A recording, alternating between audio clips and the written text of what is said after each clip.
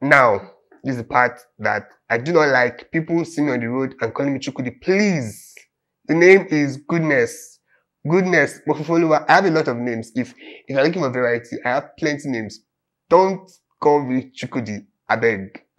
Have you heard anything from the Lord since the last time that we... Yes. And my answer is no. Why are you being so stubborn? The Lord has been speaking, but you simply refuse to listen. Get out! Why are you being so hostile? Because you're not respecting my boundaries. Alheri, you are not giving me boundaries.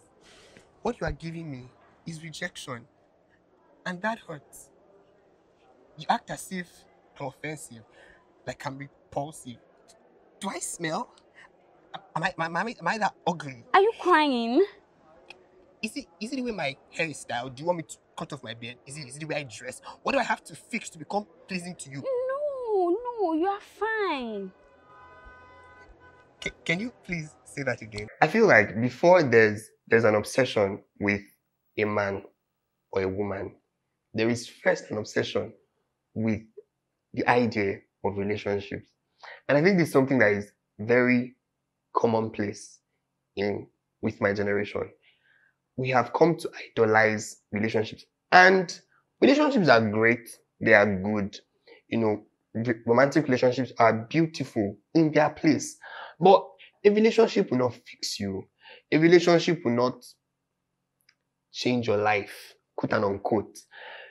It's not a man that is your destiny.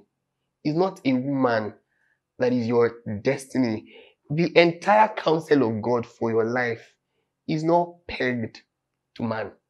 It's not pegged to woman. And like I said, I believe in divine leading. I believe in, the Lord's will with regards to relationship and choosing. But no human being, can frustrate the counsel of God. The Bible says, many are the thoughts of a man's heart, the counsel of God, that shall stand.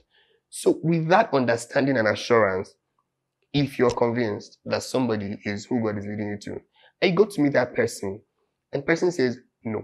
Have you ever heard about a case where the lady said, I know that God's will for me.